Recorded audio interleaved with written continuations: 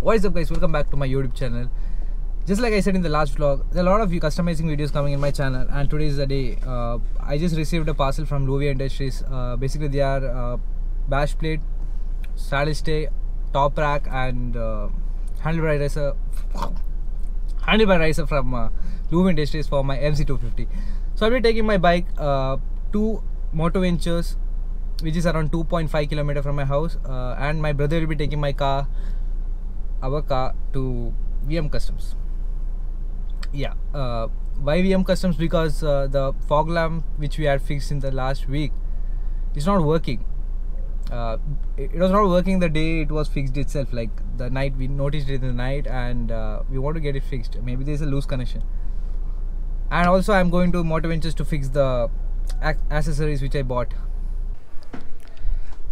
So this is the package I received. I won't be unboxing it right now because I don't want to mess it up.